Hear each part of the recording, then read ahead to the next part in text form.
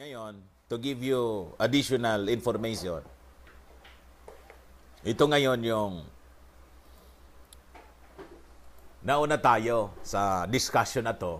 I'm discussing this hindi para kayo'y takutin at pag-alalahanin, kundi makapaghanda tayo. Sabi ko nga kanina, the looming economic slowdown is happening right now. Tayo yung unang, sabi nga niyan, we're the first breaking the news about it. And nagtataka lang ako kasi yung ating broadcast, restricted siya.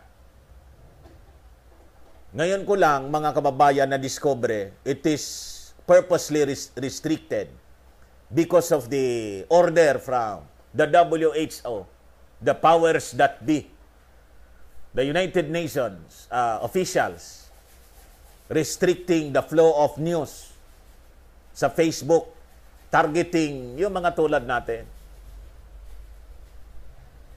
Sa Twitter, sa Instagram, pati TikTok. Kita ninyo? They want to control the flow of information, mga kababayan. Kasi ang gusto nila, sila lang yung paniwalaan. Paniwalaan yung agenda nila.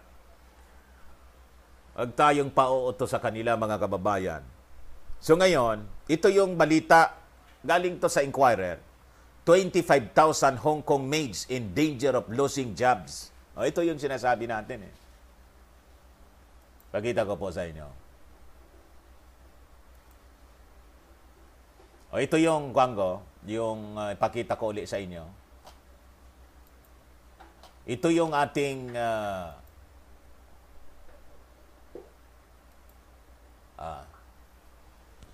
yun ang ginawa ng anak ko, mga kababayan, na headline, Coronavirus Global Emergency, Economic Slowdown is Looming, Dante Maravillas, January 31, 2020. O ngayon, are we alarming the people of the world? Hindi. Sinasabi lang natin yung totoo. Para tayo po, baka pag handa. Kasi pag hindi tayo handa sa slowdown, economic slowdown, magugutom tayo niyan. Di ba? So, para tayo makapag-isip, mga kababayan, ng mga alternative natin.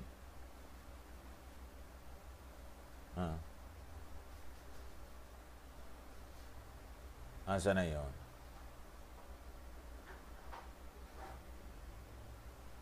Ito. Mga alternative natin, pullback. Dapat may pullback po tayo. Pag hindi, paano na? Kaya dyan, sa Hong Kong, kumusta kayo? Ito ngayon ang balita ng Inquirer.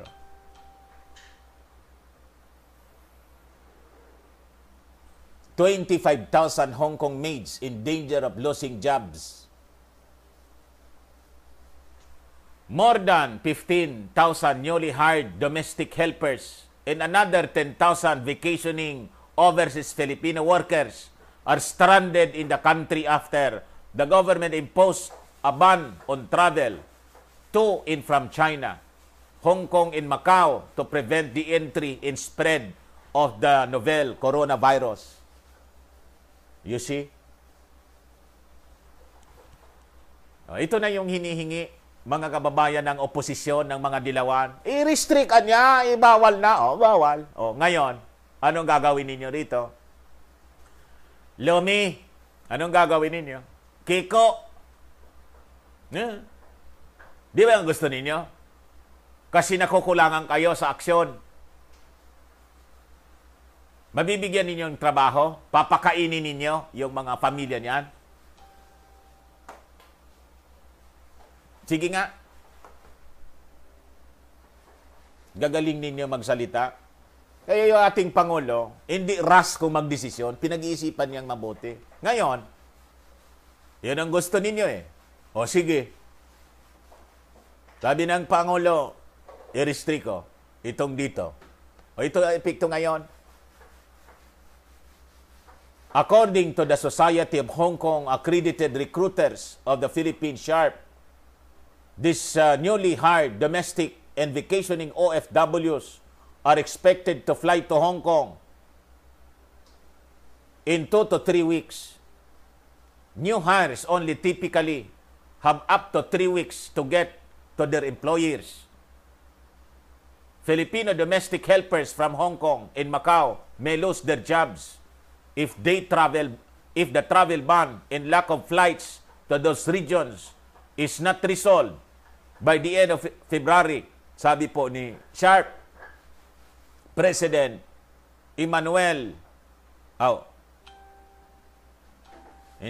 Alfredo Palmieri, who is currently in Japan.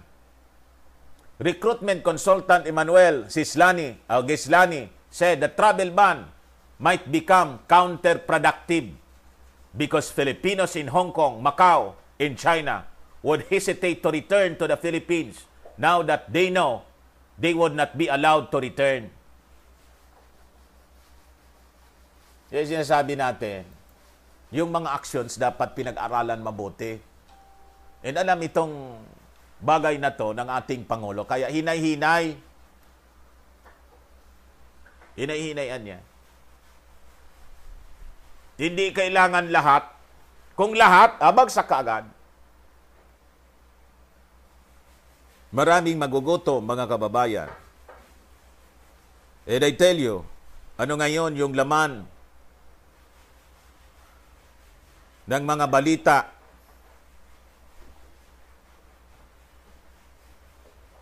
Yung McDo sa China, sara.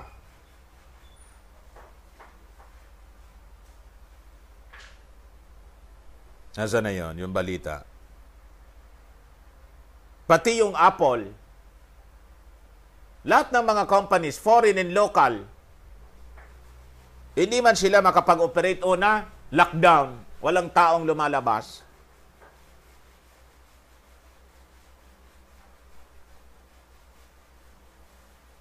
You see?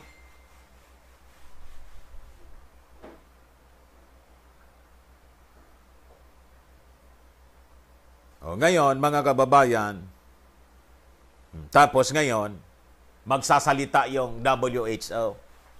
Countries should keep borders open.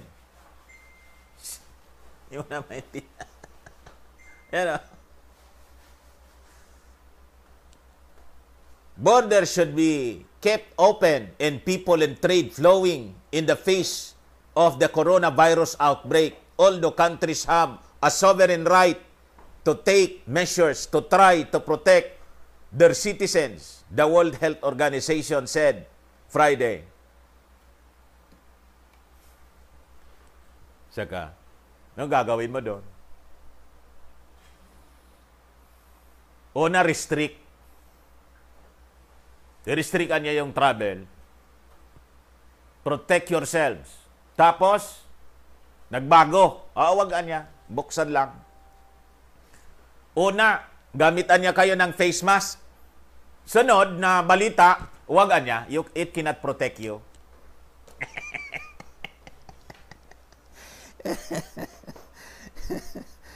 Amigo sa inyo dito sa mundong ibabaw na to, talagang nakakalito. Ngayon, mga kababayan, ito, balita. Red Cross officials fired for failures at China virus epicenter. Kita ninyo. Salita kayo ng salita. It pa rin International Red Cross. Kaya sabi ng China, salita kayo ng salita, di man kayo tumutulong. Hobby Red Cross Vice President Xiang Qin was fired for dereliction of duty while receiving and distributing donated funds and goods, according to a statement on the Hobby Province Party Discipline Commission's website. Tanggap lang ng tanggap daw ng donasyon.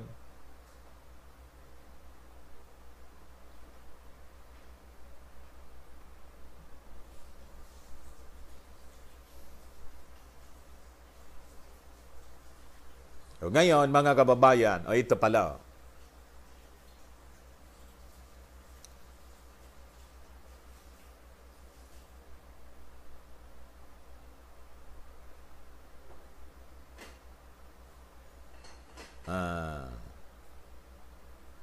Ano yan? Ito.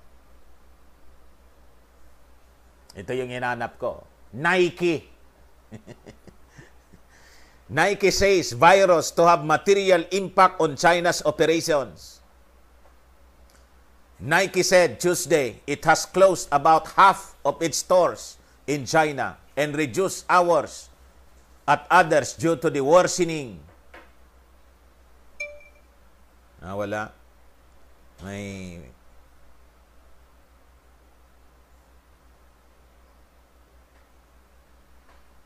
nawala yung binabasa ko.